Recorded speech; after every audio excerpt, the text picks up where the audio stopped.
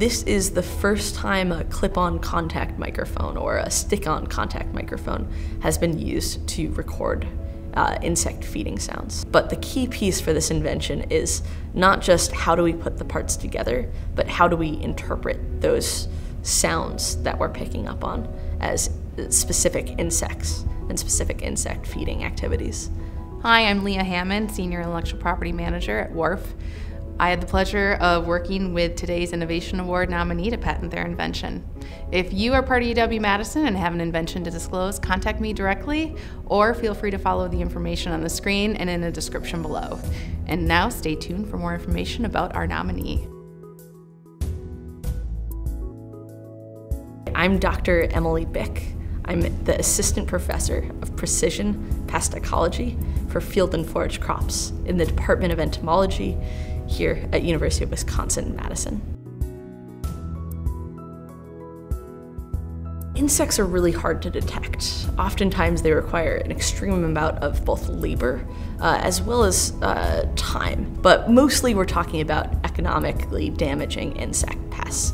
Right? I'm using pest, that means it causes enough economic injury that the farmer or the grower actually has to take an action.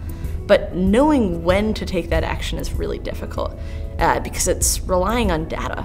And either the data is historic data that relies on weather and climate, which might be changing, and these pests might not show up year after year, or it relies on that direct detection. So for instance, for a stem-boring insect like European corn borer or soybean borer, we basically have to take a butcher's knife to a field, cut open a plant, destruct that crop to figure out what pest is inside. To figure out if a pest is chewing on the roots. We're talking about either corn rootworm, of which there are 4 really problematic species, or something like wireworm, which are both widespread major economic pests across a whole range of cropping systems. You actually have to either dig up the plant and look for the adults directly, or dig up the plant and looking for feeding damage to figure out if that insect is there or not. So we figured we might as well try to directly measure, non-destructively, if those insects were there. So the invention is the insect eavesdropper. It's basically a clip-on contact microphone that's able to hear insect feeding sounds. Basically, this piece of metal comes into contact with a plant and it vibrates when that plant vibrates. So it's not hearing open air waves, which really eliminates noise from things like rain and wind and hail and other kind of weather conditions that might affect the plant. And instead, it's eavesdropping, hence the insect eavesdropper, on those actual chewing sounds as heard through the plant vibrations.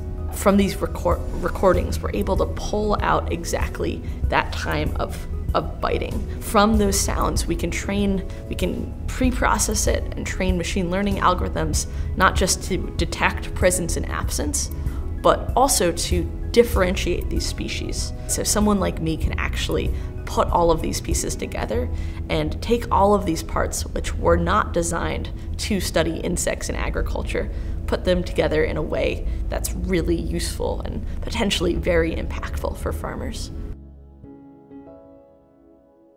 And the big problem we're working on right now is, can we tell the density? Can we tell how many insects are in that plant chewing on that system?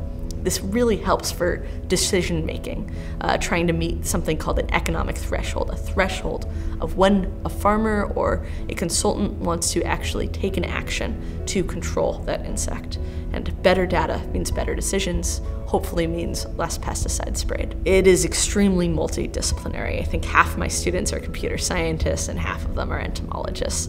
We are getting a large grant from the WARF, the Wisconsin Alumni Research Foundation, to help unwire the insect eavesdropper, right? So instead of having a lot of strings going on in a cornfield, which, let me tell you, are a bit of a mess, we can actually have these clip-on microphones that either are remotely transmitting or ones that can stick to your cell phone that are paired with an app, where all of that machine learning training happens in the application.